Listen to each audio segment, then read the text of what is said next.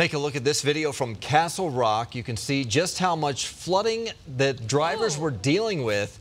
This video is a good reminder to never try to drive through high water like this. Water can be much deeper than you expect, and driving through it could put you at risk. Also now, areas across the Front Range are bracing for another chance of severe weather this afternoon. Here we go again. Denver 7's Micah Smith is in Castle Rock with a look at the safety concerns yesterday's flooding caused. Not only are we seeing flooding, but we're seeing structural damage as well. I want to show you this hole in a retaining wall on Castle Gate Drive. Water was spewing from it, causing the road to be shut down and making flooding problems in the South Metro even worse. Another place that had quite a bit of flooding is Centennial. We got this video in from Lowen Engineering showing water pouring into the street.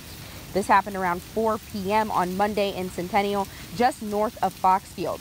First responders in Foxfield not only had to deal with flooding, but a pretty large fire as well. The South Metro Fire Department tweeted out this video from Foxfield where lightning struck a natural gas line. This happened on East Hinsdale Avenue. Firefighters had to work with Xcel Energy to shut the gas line off. Thankfully, no one was hurt and no homes were in danger. However, the road remained closed for several hours. Now back here in Castle Rock, we're learning that this isn't the first time this retaining wall has been damaged. A storm just last year did the same thing. Developers had to replace it, and now it's been damaged again. So it looks like they may have to come out and do a few more repairs to make sure that this is solid again and safe for drivers. Reporting in Castle Rock, Micah Smith, Denver 7.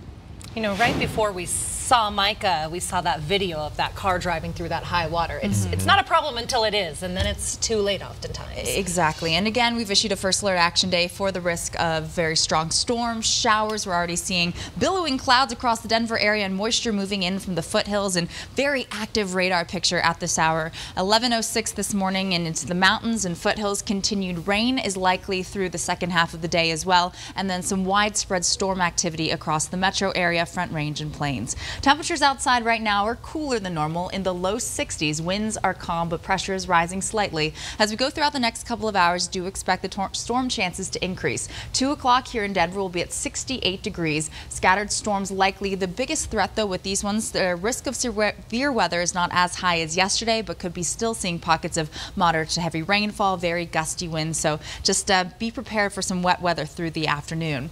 As we go throughout the day, here's our futurecast. Continued rainfall through the late afternoon, gradually clearing skies though for tomorrow, and we have a big warm up on the way. I'll have more on the warmer, drier weather coming up in just a few, Molly.